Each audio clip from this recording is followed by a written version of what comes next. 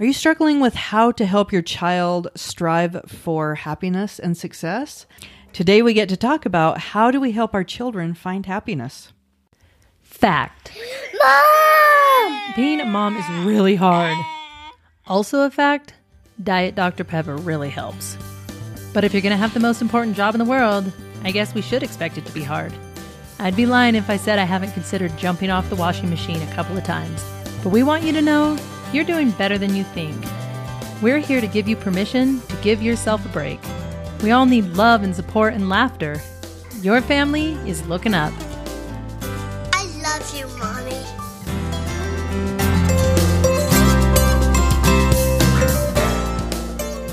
We're so excited to be back with you this week on Family Looking Up. This is Camille. This is Beth. This is Andrea.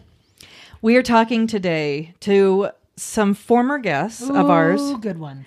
And they were some of my favorites. We're going to be talking to William Stixrud, PhD, and Ned Johnson. Yay. They're fantastic. Yeah, really good. We're excited. Before we talk to them, though, we've got to talk about death. We really do. I've been having a vision. Yes. Why we have to bring this up today, but for some reason we are on this topic. I know. Well, I'll tell you why. Because we just were talking about yoga with our last guest, and then we got on. We're looking at yoga videos, but one of the ladies had died, and then she'd been cremated. So then Beth and I started to talk about cremation, and now here we are. Here we are. Okay, I was out of the room for this Yes. progression. I get it now. Okay. Yes. So we're talking about cremation and I don't know, do you like it? Do you not like it? I'm like, Whatever. I think it's weird. I don't know. Yeah. I like the body. She's a body person. I love the body. She No. always has been. This is what, and I was saying, I think I just don't feel the same about death as a lot of people. I don't need all that viewing and all the things and the sad songs. I want a party, and I'm not joking. I think people say I want a party, and they don't mean it. They want, and then people everyone crying. whispers. Yeah, and I'm like, no, cries. I want a party, but this is my dream. Okay, picture let's hear Anna it. Green Gables Okay. I'm with you. with flowers and her arms crossed. The Okay. lady, what is it? The The lady of the lake or The- the yes, lady? lady of the I think lake. that's Something it. like that. Yeah, And okay. so Anna Green Gables. So I just want I to be, feel I just the want to dramatic be laying music. there with what music am I going to have playing from You're going to Hunger have the Games? Hunger Games music when Rue dies. Oh, okay. Playing. My kids lash together some logs, lay me upon them, and then push me down a lake into a gently flowing stream. Oh, it's and then my brothers light arrows, perfect. whoosh, and send them onto my body. Boom. And that songs keep sounds going. And then deep in the meadow, And then under a willow. and then that fades out, and Zumba music kicks up. Y'all, let's go, baby! And then everybody dancing. Let's everybody go, dancing. let's go. And then it's just a big party. And then Danny's so sweet and quiet. He'll just stand there playing. Danny's his standing there viol. weeping with tears. And I'd be like, Getting lost Paige, in his I'll beard. just tell Paige on my deathbed, Paigey, just tell your father to pull himself together. He's Let's going to be party. standing there deep in the meadow. She'll be crying. In the meantime, Pitbull is blaring from the speakers, and everyone's doing Zumba. Let's get it on. Yes, wouldn't that be such a great? That would be an I will epic come to your funeral. Yes, So I fun. would too. I'll be dead first, And then, but I'll come no, anyway. You don't know. You don't know. I'll be dancing as a And spirit. And then food. Oh, Oh, yeah. So much food. All the best, fattiest food. just grease dripping down us as we And dance Mom to was the Pitbull. greatest. Oh, and then we just start tearing limbs off animals and eating them raw. You just want a Viking funeral, it sounds I like. think I do. you know, I'll start growing a beard now. Okay. It'll be amazing by the time we get there. I am committed from this day forth to never pluck again. We will take a solemn oath that we will never pluck again in preparation for your Viking funeral. We're going to have a moment here. In 50 years when I'm deed, it will be so nice. When you're dead. Your brothers are going to be like, Beth's not looking so good. It's time to grow the beard. Let's do it. The thing is, I'm going to have to dip my dress in gasoline first. I'm realizing because the flaming arrows They're going to need something more flammable. No, you cover it with like weeds and like dried flowers, and so there's flammable things. You're so probably going going to need to leave the country too. I think there's a law about this. They'll be in a Scandinavian place. She's going to be in Norway. Is it legal in Norway? Do Most we have likely. Yeah, probably. Do we have any Norwegians in the house? Can you tell me if I can be burnt on a lake? Yes. Is there a lake anywhere in the world on which she can be burned? And also we'll need some speakers. Loud music. A lot I'm of in the good market. pumping pit bull music and cheesecake and You need a party greasy box so animal like, the lights legs. flash while That's the it. music's going. And like the biggest charcuterie board, or however you say it, you've ever seen. Yes. Just meat. and So much meat and cheese cheese crackers. and Turkey little legs. cherry tomatoes. Mozzarella. Oh, the mozzarella. I don't even, I just can't wait till I die. I just feel like this is going to be amazing. I'm looking forward to it. Okay, I got to like dream up my own death now. Yeah. You know, my mom, I have to say, my mom was so dramatic her whole life. Yeah. Like, she loved drama. She was a drama major. She loved old movies. I've seen all Gregory Peck and all Cary Grant and all the movies. All of them. Okay. And when she died, it was such a summer day. Like, for her funeral, I mean. Not the day she died. I don't remember that. The day she died was But, very sunny yeah, and happy. but for her funeral, it was this very sunny day. We go to the cemetery, absolute sunshine, cloudless sky. The hearse pulls up. These black clouds come out of nowhere. Oh, Mom. All my, So like my dramatic. oldest son and the nephews all go up to get the casket out of the hearse to bring it to the plot, and it downpours. And it downpours from the moment they pick up her casket until the moment they set it down, and then boom, back to summer day. Your mom. And I was like, Mom, You diva. it just wasn't quite dramatic enough of a death, was it? So you had to have the thunder. And they all got soaked, and then they were dry within 2 minutes because it was so hot. It was June. So that was like so perfect, though. Like, all of us were like laughing about it because we were like, Mom, oh my gosh. You. So you. I just like a good dose of drama here. That's and there. it. I know. So That's all I want. I we'll want we'll that sing creepy all of the song, and I want deep the flowers. in the meadow. I don't even remember. I don't remember that Oh, song. I either. do. Deep in. Okay, yeah, Okay, I you got it. keep saying it like we've heard it. So That's the only 2 lines I remember. That's why I only sing that. Oh, That's why. I thought maybe it was just one of those things that repeat. No. Okay. No, that's it. Well, does anyone have any other death things, or maybe like an I'd marry that? Death and I'd marry that goes hand in hand. I'd marry that casket. I've seen some good caskets. I did see this amazing. You know how people do memorial benches? Yes. Yes. You know, personally, I don't get it. You don't want to be sat I don't on. want to be sat on. Like, Yeah. don't put a bench with Beth on it. That's it. And then sit on it. Yeah. So there was this bench. So in memory of someone, I have no idea who it was. I just saw the bench. And it was like his name, his date, and then it said, he loved monkeys. And I was like, that's all you could think? Like, there was this like cartoon monkey, and it was like, Bill Nye, June 15th, whatever. He loved monkeys. And I'm like, okay. I'm like, were your kids desperate? Like, okay, what can we say about Dad? Ugh, was see, he's a kind. nice dad. He was No, kind of that's mean. not it. It was. He worked a lot. He didn't earn did any love money. monkeys, though, He did, didn't he? He did love monkeys. Let's go with he loved monkeys. Just that simple. It just sums him up. Okay, I have a great one. When we went to Ireland, now you guys want to know, you know what cake wrecks are, right? Cake wrecks? Cake wrecks. Like cakes that wreck in an No. accident? There is a website called Cake Wrecks, and she's made books. What is she saying? I don't Okay, even listen know. to me. No, just Cake cake Rex. wrecks, like a wrecked car, Okay. but in cake form. Okay, Okay. Oh. Cake. Like a cake fell. Okay, yeah. like a cake fail. Okay. Thank Nailed you. it. Nailed it. Okay, yeah. Mic drop, but not. got it. Okay. Okay. So she started as a website. You should go look it up. It's so funny. I feel like you've told and then, me about this. Okay, maybe I The told this story, memory. but I I'm don't telling you know. again. Yeah. So then she's made books out of it because it was so wildly popular. Okay. And so it's just like the most ridiculously bad, misspelled, or badly written cake, like decorating, right? Uh-huh. So we went to Ireland and we found the cake wrecks of gravestones. Oh. We're walking through this old cemetery in Ireland. We're looking for one of our ancestors. And Alan starts laughing so hard. And we're like, odd time, because we're here. Here we are in a cemetery. In this cemetery. But he's like, come here, come here. So here's this this gravestone. Here lies whatever her name was, who died March 1st, 1534. No, it was November 22nd. I was like, seriously? Like, that had to be chipped in. Why not just cross Like, it was so out? Yes, that's what I said. Just cross it out, little chipped. No. They wrote a whole nother sentence because they got the date wrong. No, it was November 22nd. Oh my gosh. That's awesome. It was awesome. Which reminded me of another tombstone. Okay, there we go. I'm in the graveyard. How often do you go in graveyards? Frequently, I guess. Good inspiration there.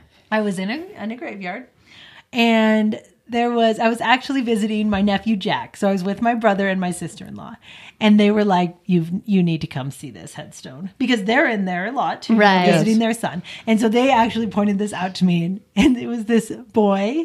I don't know his name, of course, but he was like 13 years old. Okay. So like recent, like he'd passed away in the last year or so. And, okay. And the dates were like a 13-year-old.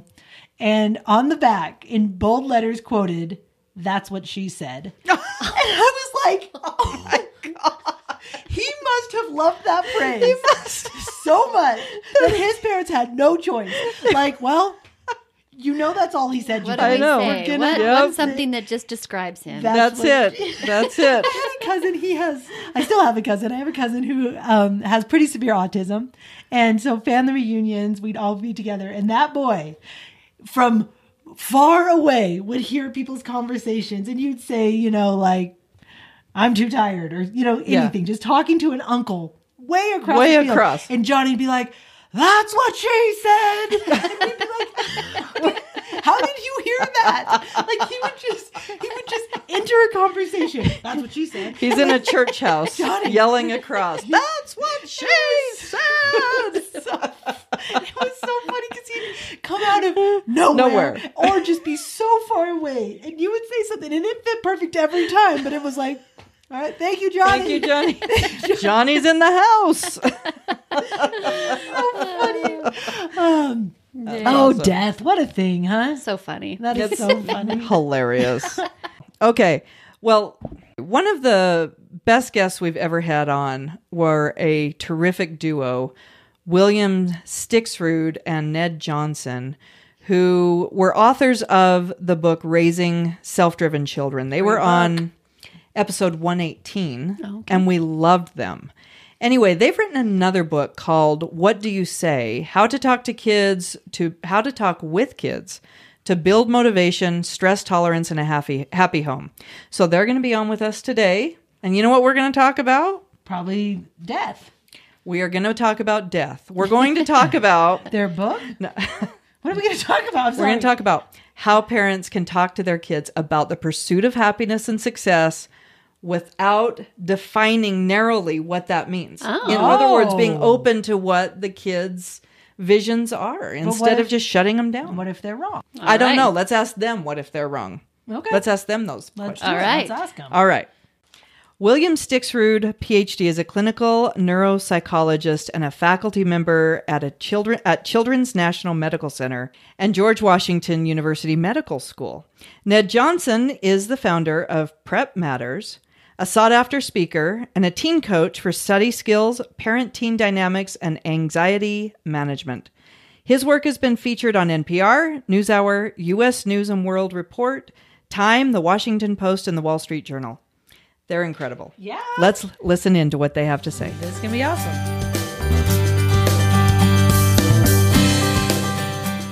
We're so happy today to have William Stixrud, PhD, and Ned Johnson with us today on the podcast. They were with us during episode 118 on raising self-driven children. We're thrilled to have them back. Welcome. Nice to be here. So we just would love, because those who may not have heard you before, will you just give a quick introduction of yourselves for our audience? So this is Bill, and I'm a neuropsychologist, and I make a living, and I have for the last 37 years, testing kids who are having emotional problems or learning problems or attention problems or social problems. And I'm trying to figure out what's going wrong, what's going right, and how to help them. And I had the great pleasure of publishing a book with Ned in 2018 called The Self-Driven Child. In the last 3.5 years, we spent a ton of time talking with various audiences about the ideas in our first book. Fantastic. And I'm a test prep geek. I've spent all my professional years since 1993 helping kids prepare for the alphabet of standardized tests for SAT and ACT and all that kind of stuff. And I am the proud father of a 17-year-old senior in high school, my daughter, and my son, who is a 19-year-old student in college. Awesome. Fantastic. You have some experience with kids who have tested. You are both just such an incredible duo together. You put together a fascinating team that looks at different aspects of development and what helps and hurts kids as they grow up. And it's oftentimes counterintuitive.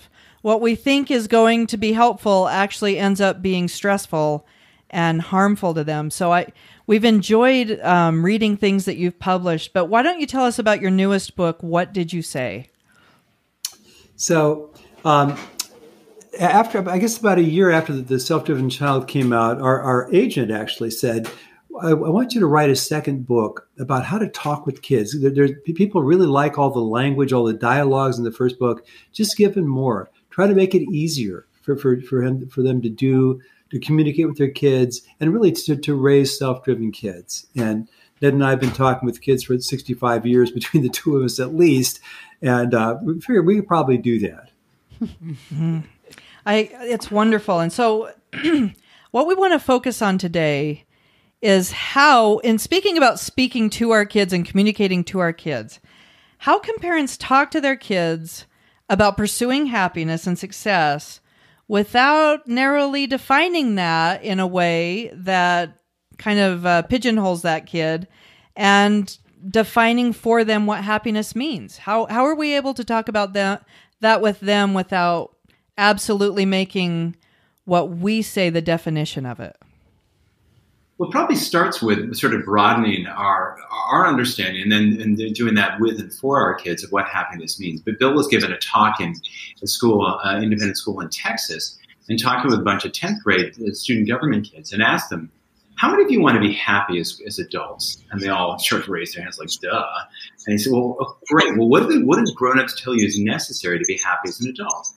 And the kid says, well, they tell us if you get into a good enough college, then everything else will fall into place. And that would be lovely, except it's just palpably wrong.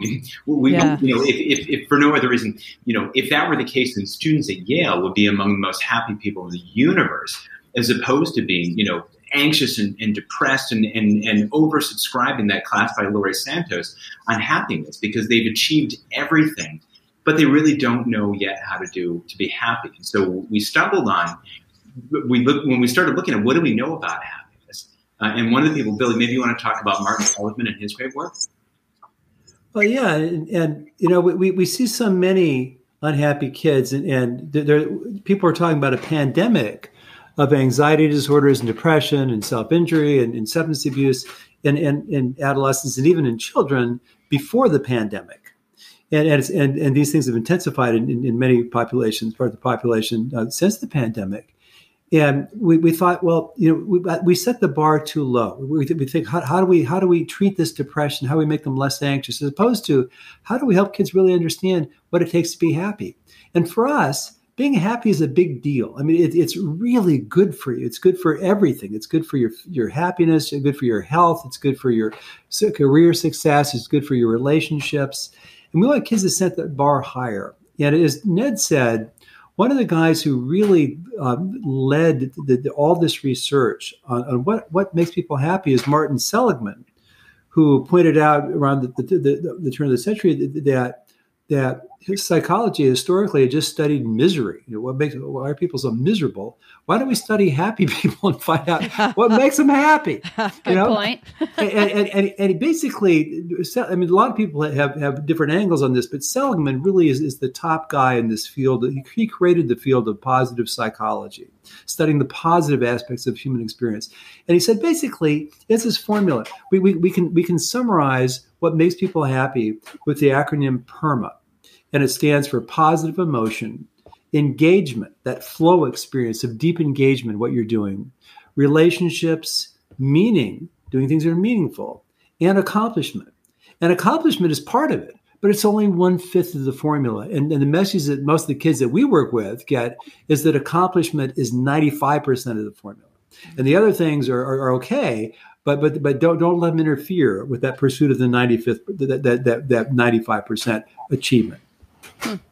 That's interesting. It's fascinating because it seems that we really don't have any idea at all what makes us happy. Generally No wonder speaking, I'm not happy. Like really, I think that the messages that we send to our children are like you said: do well in school, go to college. There you go. That's that, and you're going to be fine. And I feel like so much of the world that we live in, social media, many things about the world we live in intrinsically lead to anxiety and depression. And we don't really have a good grasp on what makes us happy. The lay person, I mean, obviously like you understand. The because you've studied geniuses it. among Right, us. exactly, Yeah, you guys right. know. But those of us with a very average IQ are so confused. Yeah, we're so confused. Yeah. Well, even the little people can understand this. But I mean, you're right that one of the things that people who study happiness find is that we're terrible at predicting what's going to make us happy. Mm-hmm. We think that if somebody gives us money, we're going to be happier than if we give it to somebody else. We feel happier if we give it to somebody else. We're happier if we focus on what we have as opposed to struggling to try to get what we don't have. There's so many things about happiness that are counterintuitive. And this is partly it's not like we want to sit down and give kids a lecture, although that's what they do at Yale. This is Laurie Santo's most popular course in the history of Yale University, teaches kids the science of happiness. And these kids who got into Yale are desperate to understand, why am I so miserable? How can I be happier? And we're thinking, let's get started on this earlier. Yeah. Let's start talking about this. Ned, and part of it is the point about why we're so terrible at predicting what will make us happy. Some of this is rooted in neurotransmitters. And so in the middle of writing this book, I was just sort of, idling away an afternoon doing yard work and just kind of thinking, is there like a difference between happiness and pleasure? And turns out there is. Unfortunately, people, much smarter than I have already been studying this stuff. Pleasure, we always think that pleasure is going to bring us lasting happiness, but it doesn't. And here's why. When we experience pleasure, it's the neurotransmitter of dopamine, which was released in the anticipation of reward. So when you're about to open a present, right? You're looking forward to going on a vacation, right? You anticipate, talking with someone who's really cute. You eat a chocolate chip cookie, right? You win a video game. You're about to score a goal. All these things, boom, dopamine, and they feel great. It's pleasure, cocaine. Woohoo! Not going to encourage that, but you get the idea. And the problem is, it doesn't last, and it becomes, because dopamine is an excitatory neurotransmitter, our brain has to down-regulate how many receptors we have, because you can't be excited like this all the time. Your brain will just sort of fry. And this is what addiction looks like, where happiness is rooted in a different mix of neurotransmitters, principally serotonin. And it's simply the ethereal subjective sense of everything's right in the world. Right. And so those are the days when you're out with you're on a vacation with your family, you're walking with your spouse, with your kid, with your dog. It's a beautiful blue sky day. You don't have any major stressors, and you just feel at peace with the world. And you're walking along with the dopiest of grins, and people ask, "What's up?" And you're like, "Nothing." What's wrong with that person? And it's just this sense of things are right in the world. And so it's really hard to put your finger on that, as opposed to, if I win this award, I was the valedictorian, I got a raise, I got a new car.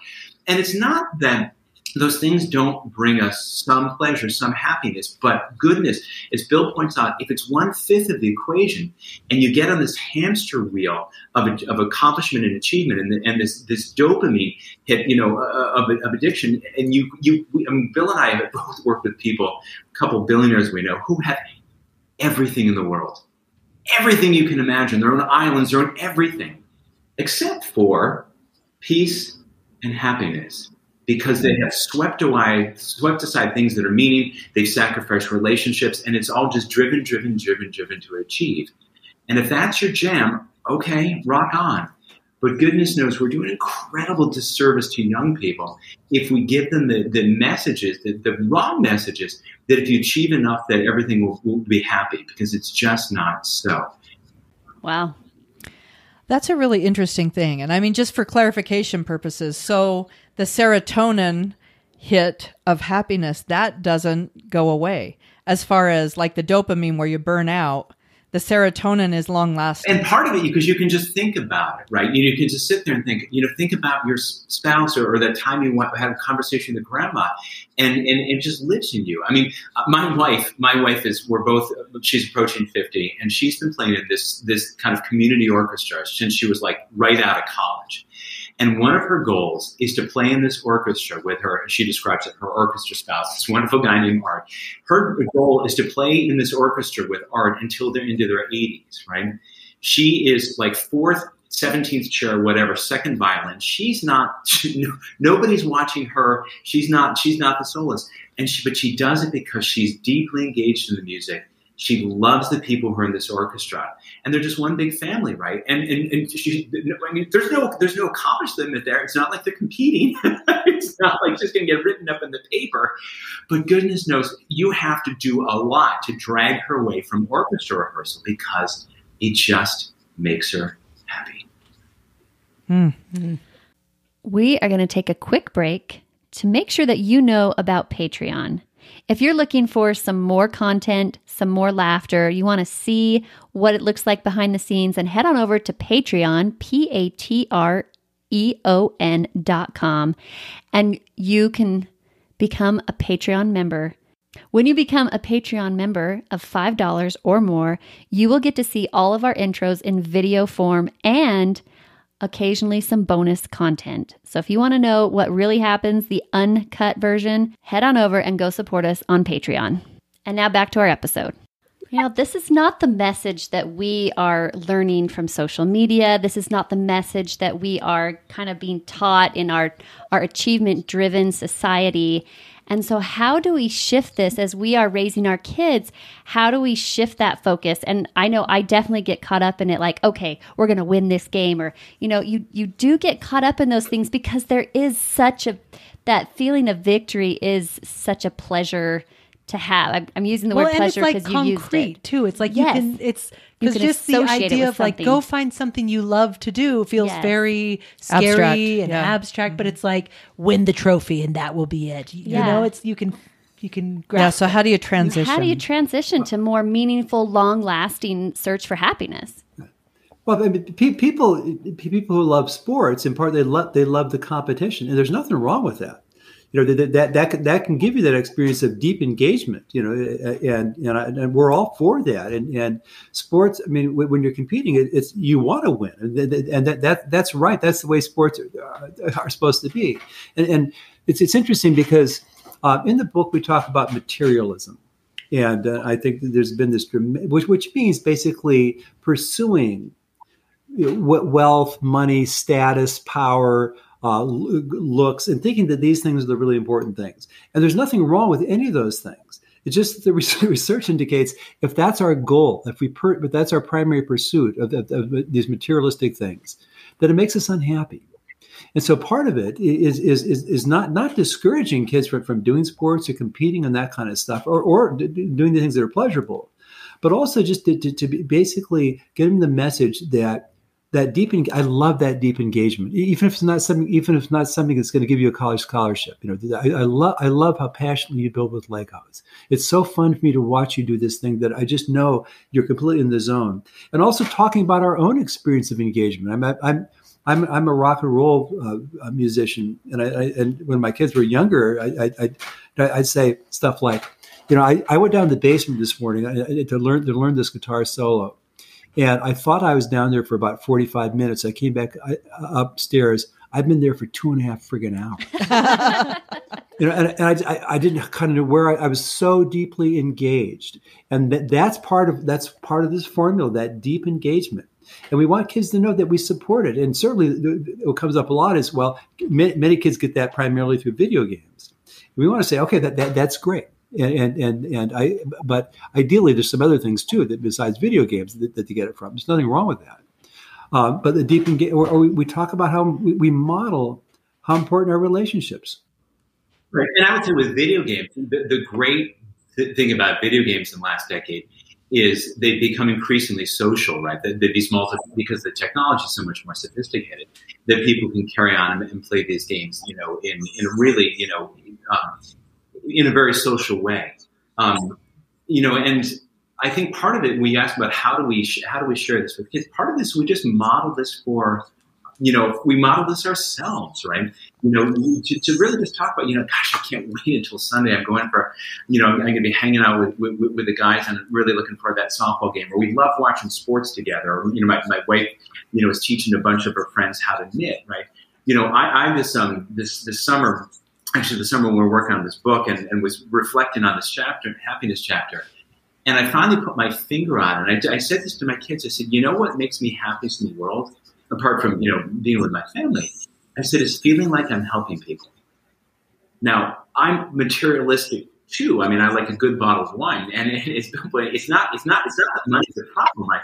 It's the love of money, right? That's just driven. But I think for all of us, if we can, as adults, when we can really pay attention to what makes us happy, and show this to our kids and talk it out loud. I can't wait. I love it. It was so good to just spend time and 2 hours of coffee. And gosh, we laugh like nobody's business. I haven't seen Don for weeks, and it reminded me how much I just love his company. Right? I mean, I have a family I was working with who just they sat down with me at the start of her sophomore year and explained to me the 7-figure donation that they'd made to an Ivy League school and how the intent was for the girl to go to this. And so Dad telling me about, the grades and all sorts and all this kind of thing. And then he says, but God, all she wants to do is play soccer and hang with her friends. I mean, really, what's the point? It's not like she's going to be a recruited athlete. And I'm like, one, because she likes it, right? And two, that she goes to this pressure cooker school, and it's just really hard. And I'm like, but sports are can be incredibly healthy way to be engaged and to blow off stress. And friends, an incredibly important part of life, and a way to blow off stress. And so if you want her to be able to work really hard at all these classes, apparently just for the purpose of getting an A to get you in it, we want to have things that she actually enjoys just for the sake of enjoying them. I mean, Bill and I have a mutual client who is this absurdly talented young woman, and everything she touches, unbelievable. Also this very intense school. And they sat down with me before she started high school and asked my advice. Should she do this advanced class or that advanced class? Back and forth and back and forth. And they showed me, I'll see if I can find this. They showed me this artwork that she had done. And your viewers, listeners can't look at this, but you guys can look at this. This is what she did when she was like 12. Oh my gosh. I could spend the rest of my life doing this. This would never happen. Wow. Unbelievable. And I said, here's my one piece of advice. This beautiful art that she does, don't let her do it for competition. Don't submit it for anything. Let this unbelievable ability that she has be simply for her to have joy in her life and to share it with people when she wants to bring joy into their lives. Don't take what's a natural, her passionate pursuit and turn it into a competition for college. Huh. That's great. That is. And that's really hard though, right? You see your kid excelling at something and you're like, yes, finally a useful child. They can sell this. They can do something with it. Like that's the thing. That's the thing you want to push them into most. Like, this is your natural gift. Let's do something with it. And you feel like you're helping them. Serve the world with Sure. it. Yeah. Right, and there's nothing wrong with that. It's the kind of kids that Ned is talking about. These very perfectionistic kids who will turn everything into a competition that they have to be the best at. I mean, I think that they require some special handling. And I think Ned's advice is really good advice. Yeah. And I think also that this idea of meaning is something that as we were thinking of writing this book, this what do you say, that it just struck us as really important to be talking with kids about, because so many kids have the experience of just what high school is just jumping through the hoops, and that we ask kids what's really important to them, and they, well, I don't know, anything that gets me into college, and that's not you see how many ultra successful people, students and adults, commit suicide. Oh yeah, and you realize that kind of achievement, that's not exactly the formula. That depression and suicidality don't respect achievement. And so I think that the meaning piece, I mean, it's just these studies where kids are really anxious about taking a test, and if they simply spend 5 minutes writing about their highest values, something that's really important to them, they're much less anxious taking the test, because just when they reflect on their highest values, it just doesn't seem like that big a deal whether they get an A or a B or a C on the test. And we just don't focus enough on really the things that kids value, the kids that are meaningful to them, and help them keep the rest of their life in perspective. And I think in part because we have trouble remembering, what's really important. And we focus on that, keep that spotlight on achievement in college admissions, as if where you go to college is the most important outcome of childhood and adolescence, which we think is a huge mistake. Yeah, that's interesting. These parents don't sound like me. like that's what's important. Get to the best college. I'm like, whoa! I can't even help you with fourth grade math. Let's not go to the best college. We did just have an interesting experience with my son in the piano. He's really naturally good at the piano. Like, he hasn't taken many lessons, but he can play things really well and easily. And I want to be like, wow, this is so great. Let's practice more. Let's go to more lessons. Just naturally, I want to push him towards that. And he was supposed to do a recital next Sunday, and the practice was this week, and he melted down. Like, he was going to lose his mind if I made him do this recital. Like, I'm quitting piano. I hate this. I'm not going. Just tell my teacher I quit. And I wanted to just be like, just do it. Like, you're great. You're good. And push and push and push.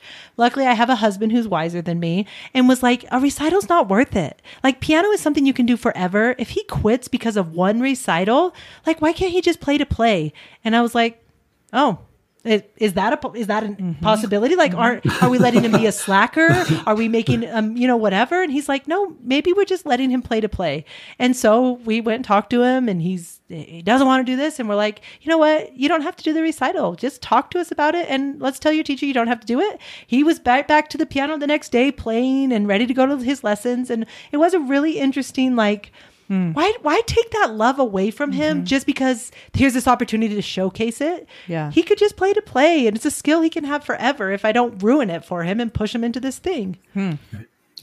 I was going to say, it's such a good point, because what we talk about in the first book is, in the both book, we talk about self-determination there, which is a model of intrinsic motivation. Because this is all in this book, the language of motivation, right? And the key thing that we should think about is that more than wanting our kids to work hard at music and sports at school, we want them to want to work hard, right? Because we can only push people so much before they go, forget it, I'm checking out on music, on school, on life. And the model for kids, for anyone to be intrinsically motivated, there are 3 psychological needs that have to be met. 1, competency, so that's why practice matters. 2, relatedness, which is, I love watching it. Gosh, it's so fun, right? Your son loves his teacher. And 3, autonomy, that he's approaching this in a way that works for him, so that it's kid-driven and adult-supported, not the other way around. So I think I'm glad you guys, were able to come to a place that worked well, because, you want him to love to play the piano, because guess what? The more he loves it, the more he's going to practice it. Where we so often think the more he practices, the more he's going to love it. I see it. Right. Interesting. That's good. So how do you balance that? Like, I'm listening to that and I'm thinking, you know what, that's really great. Like that you can teach him to love piano just to love it and not have to feel the stress of performing. But how do you balance that, teaching your kids that they can do hard things? Like, you don't want your kids to every little thing think, oh, I don't want to do it. It causes stress. So I'm just not going to do it because that's not enjoyable. There is a sense of joy in accomplishing. How do you reach past that? Well, we focus on, parenthetically, in the first book, I mentioned that I've always been grateful to my parents for letting me quit piano lessons after about 2 or 3 months when I was 9. I didn't play at all. And then when the Beatles came out, like many people in my generation, I got in a band and I play and sing more than virtually anybody I know who was forced to practice it since. But in any case, I think what we want to do is find out that there are kids who really want to do the recital, but they're just too anxious. And that there are kids who just don't. And we say, okay, that you don't have to want to do that. But there are kids who want to do it. What I say to kids is, if it didn't make you really anxious, or you felt like you had to handle the anxiety, would you want to do the recital?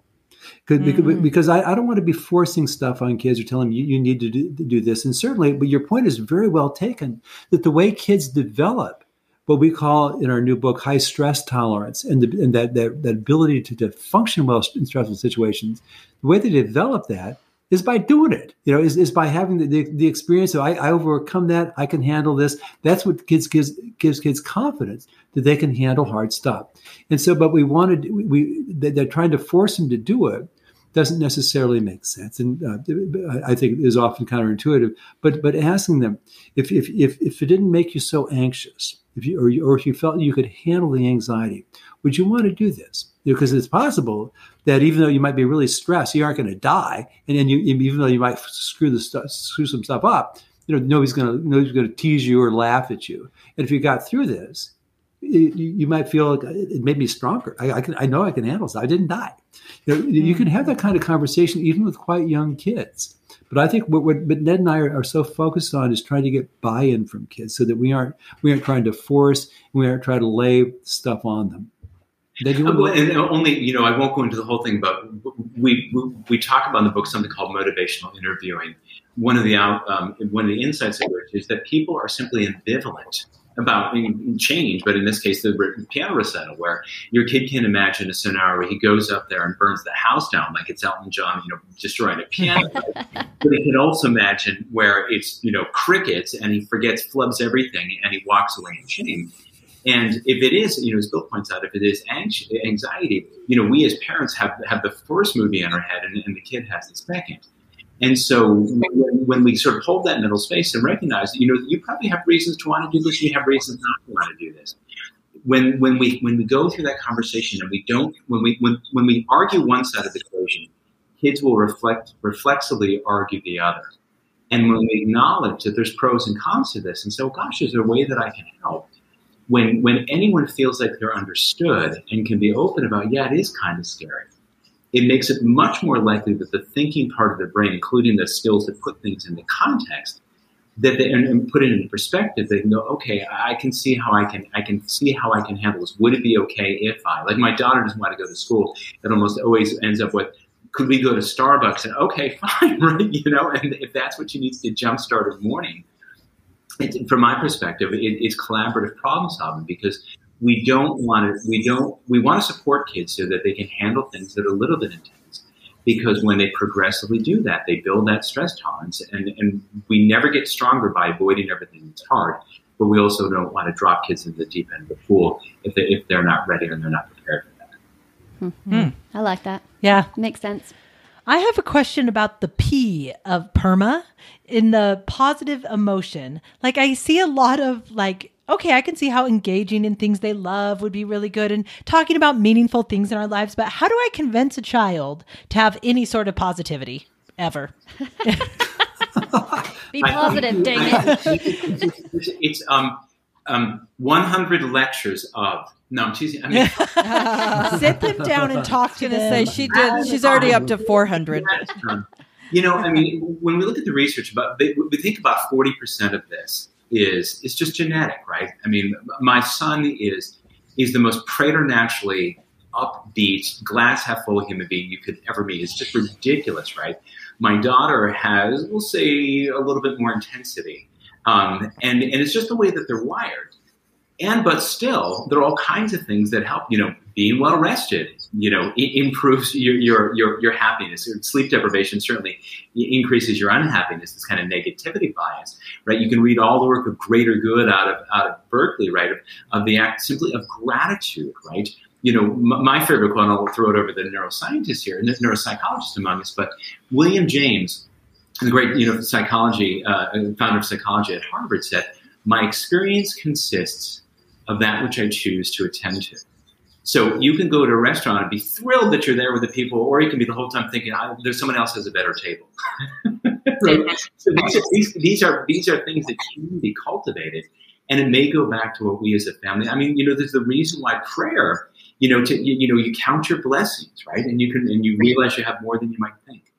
And what we suggest for a lot of this stuff is that we model or we make it a family goal. I mean, what would it be like if the family on Friday night we have dinner together?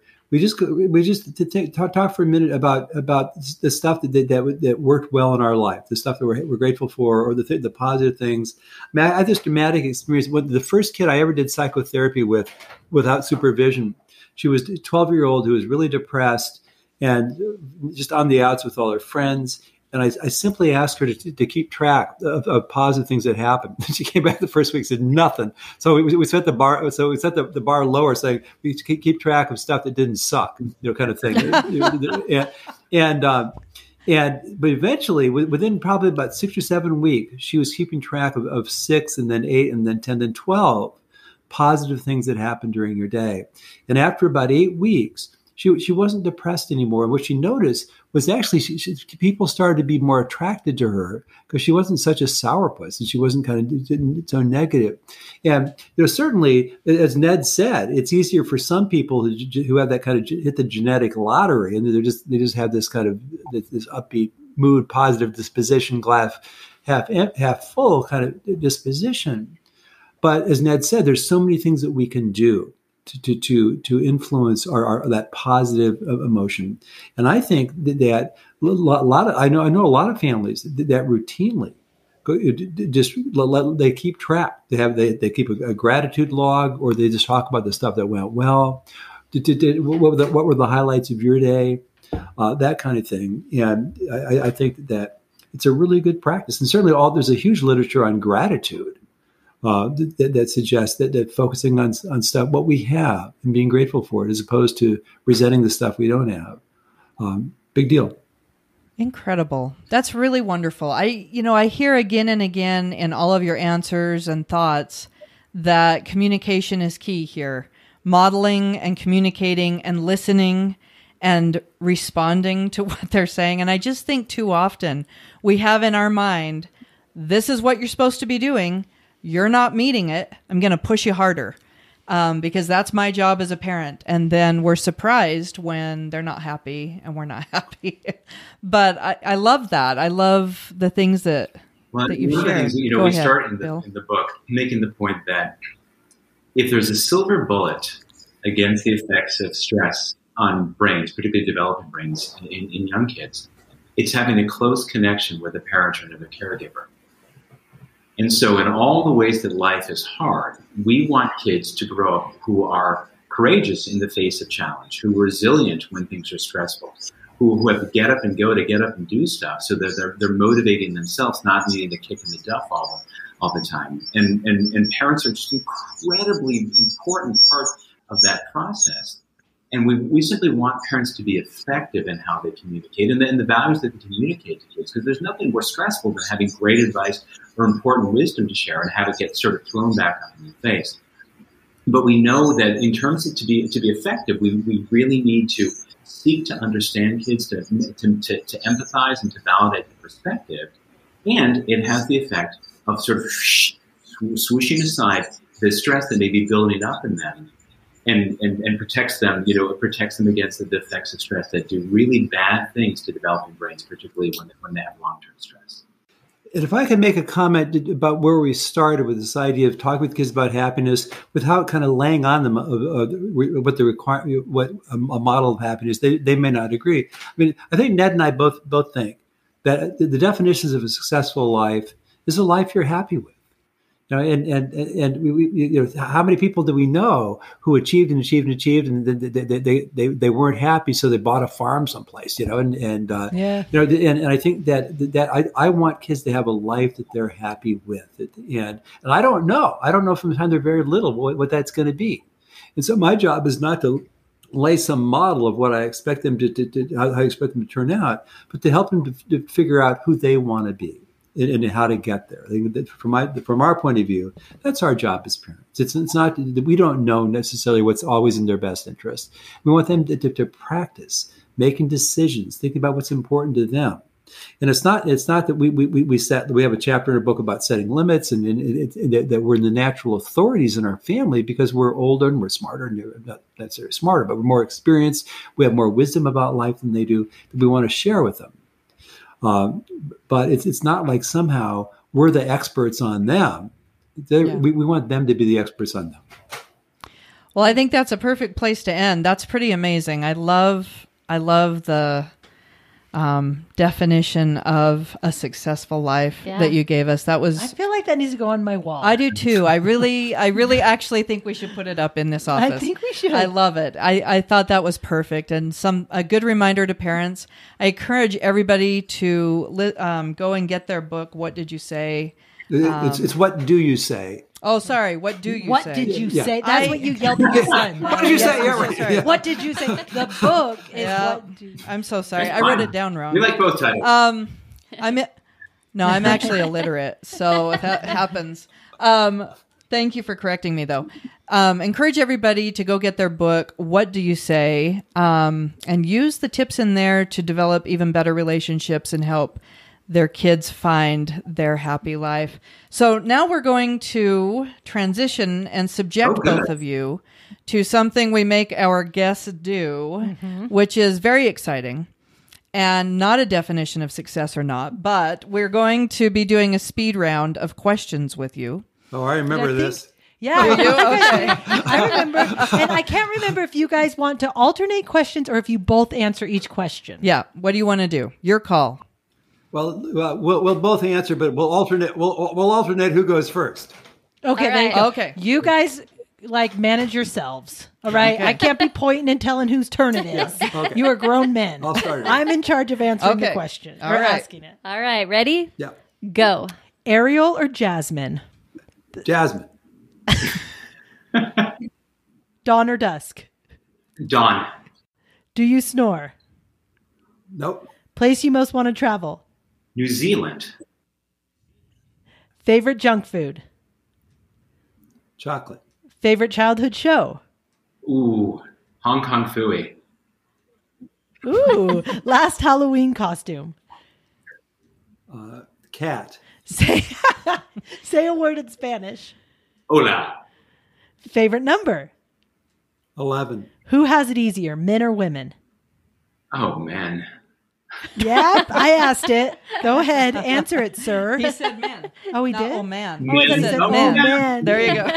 Have you worn socks with sandals? Say it again. Have you worn socks with sandals? Occasionally. There you go. Not just once, many times. Pick up the newspaper. Oh, I wasted your time because I thought you said, oh man, like this is such a tough answer. We all know men have it easier. Oh, that was awesome. All right. Now, we love to get a challenge to our listeners, something simple that they can focus on this week to implement what we've talked about. Do you have something you could challenge them to do? There's I have a podcast. I'm not where you guys are, but a podcast, and I interviewed Michaeline Duclef, has a wonderful book called Hunt, Gather, Parent, and she talked about she at one point did research where she recorded American parents and then some from some cultures around the world, more ancient cultures, and recorded how many instructions or orders or directives per hour the parents gave to kids. And in some of these other corners of the world, it was like 3 instructions an hour. And the American families that she followed, it was 75. Whoa. 75 an hour. So she applied this, and this was probably a little bit, no, sweetheart, like, no, be careful, stop, stop, that kind of thing, right? Yeah. So she has this adorable little rosy, toe-headed, just adorable child. She showed up on our podcast, this little blonde curls, it's great. And she said, so I tested myself to say I get 3 instructions an hour. And she said, so then at 11:02, I'm like, oh, God. I'm done. I can't talk the rest of the time. And so what it did is it made her be really thoughtful about, what was really necessary, right? Even then she's got a toddler, right? And there are things that her daughter could pay attention to without her pointing them out. And so when she really saved her breath, her daughter was much more easygoing because she wasn't on edge all the time. She didn't have one eye on mom and one eye on the world. She was more attentive to the world. And Michaeline described, I was just so much more thoughtful about what did I really want to say to my daughter? What was really important, and what was she perfectly capable of and safe to figure out for herself? I love that. That's so cool. Yeah, that is really fascinating. As always, you are both just fascinating men. We sure appreciate you being on here, and we want to give you a chance to tell our listeners where they can purchase your books, where they can find you on the internet. Can you just take a moment and tell them how they can take advantage of all that you have to offer? Well, if you're interested in the book, which we hope you are, because as you noted, it has all these kind of scripts and kind of what to do tonight type of advice. We are big fans of everyone's local independent bookstore or wherever you are in the world. If you have to, that Bezos guy is trying to raise a little more cash to go to back in space. So, you can always do that. We have a website, selfdrivenchild.com, and there you can hear about events and things that are coming up and sign up for a newsletter with us. And then social media. I do most of the social media because of my relative youth. Make that all of the social media. so there's Self-Driven Child on the Facebook page and on Instagram. You guys will appreciate this. About 2 weeks ago, I got talked into jumping onto TikTok because I love TikTok. I'm in my early 50s and I look like it. So yeah, I'm a natural for this, right?